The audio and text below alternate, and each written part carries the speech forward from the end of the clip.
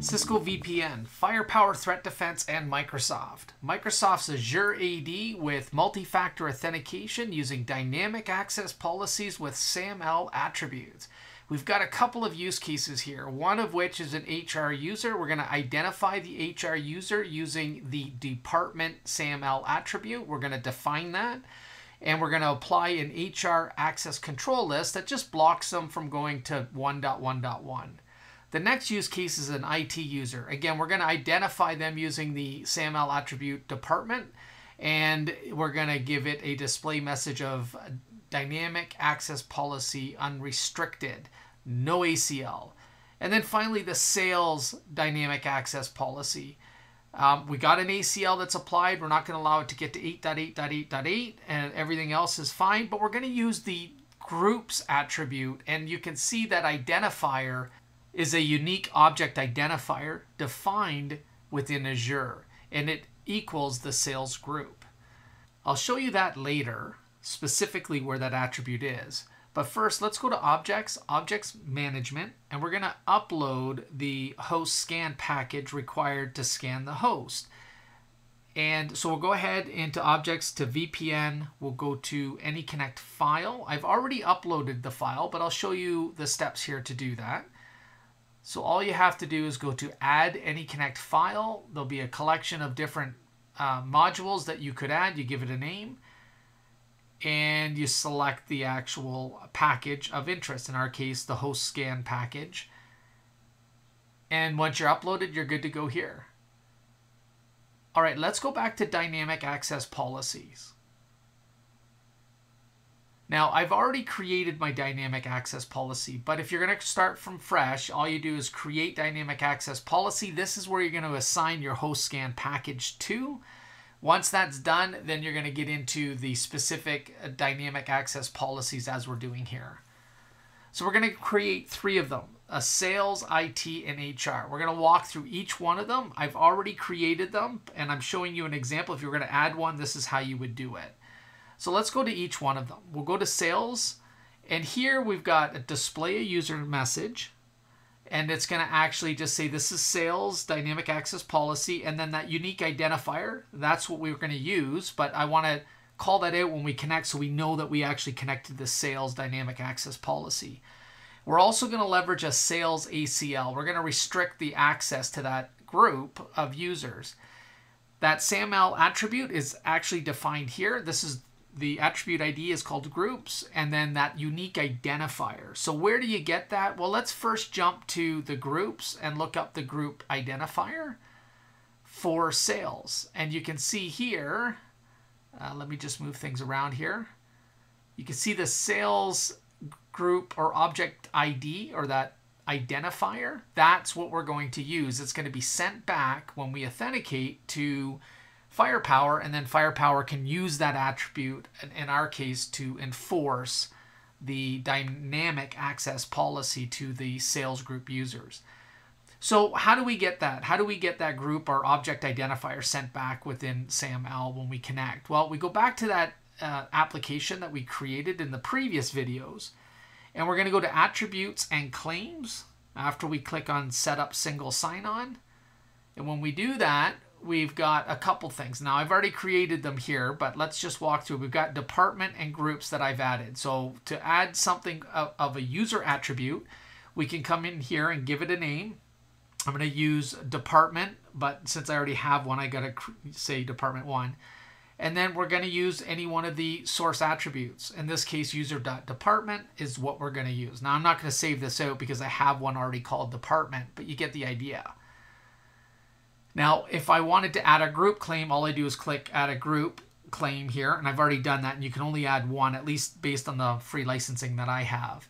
And we're going to pull all security groups, and I'm going to use a customized group claim, and I'm going to call it groups, and I save that out, and that's it. That's all I have to do in order to get those attributes sent back. Now, let's go back into users real quick, and I'll show you where the department field is. So let's go into Sales 1, and you can see there it is, Sales. That's an an attribute within the users that I could leverage. And there's many different attributes there. Now let's go ahead and open up a new tab here for objects, because what I want to do is cross-reference the ACLs that we've created here. So all we do is access list, it's extended in this case. We're going to use the sales ACL, obviously, is assigned to it. And all we're doing is saying VPN net object. So that's all the VPN IPs going to that destination of 8.8.8.8.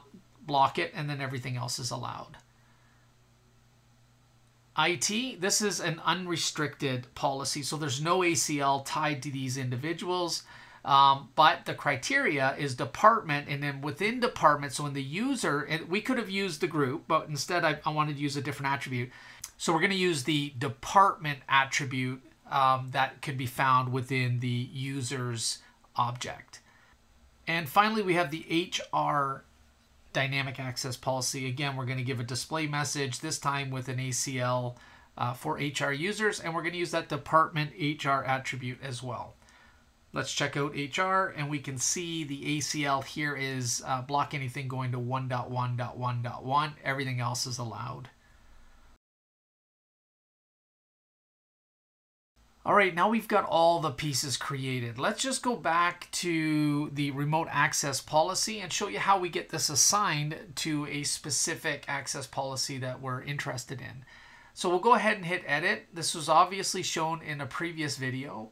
And right at the top right here is where we can select what dynamic access policy we want associated to this particular remote access VPN configuration.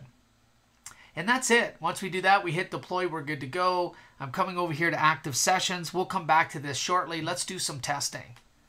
All right, we're already on a box here. Don't worry about the current logged in user. We really don't care. We're going to VPN each time. And so we're going to enter in the username and password. So let's go ahead and do that. The first test is going to be that HR user. We're going to go ahead and hit next. We'll put in our password. And it's going to prompt for MFA, multi-factor, and I'm seeing that now on my phone. Approve. All right. Looks like things are happening. And look, there's the default message that we get for that connection profile. And we're connected. But wait a minute. Here it is, right? There's the message. This is the HR DAP policy that's been applied. There's some restrictions. Perfect. Now let's see if those restrictions are real. So we'll go ahead and maybe we'll do a couple ping tests just to see if we have connectivity to what we should have connectivity to, and we're being limited to what we should be limited to.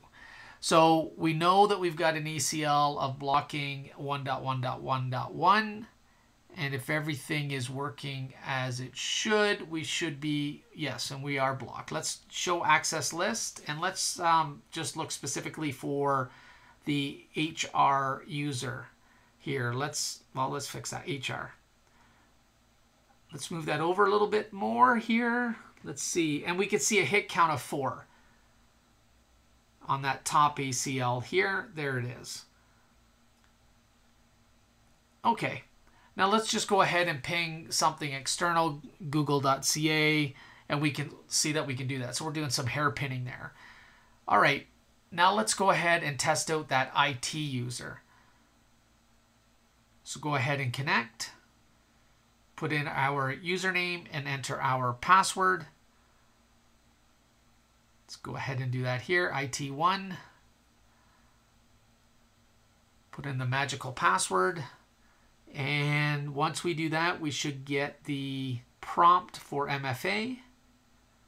And I'm seeing that now. Let's go ahead and hit approve. Say yes. And there's our default message. That makes sense. Go ahead and hit accept.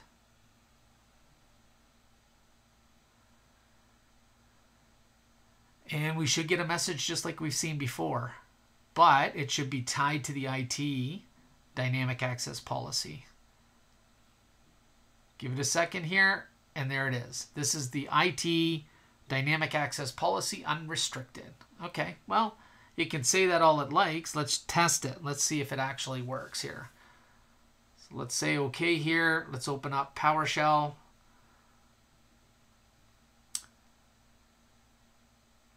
Now I'm running multiple systems on Intel NUC, so it can be slow at times, but certainly usable in the lab environment. Here I'm pinging 8.8.8.8, which I should be able to. 1.1.1.1, we know that's another ACL for another user. We're able to, and google.ca. So we're able to get anywhere. There's no restrictions, or it appears no restrictions are on that particular user. Now let's go ahead and connect as our final user here. In this one, it's going to be Sales1. Now I happened to log into this machine as Sales1 because I didn't run that test right away. I had some other things that I was doing. Here nor there, it doesn't really matter.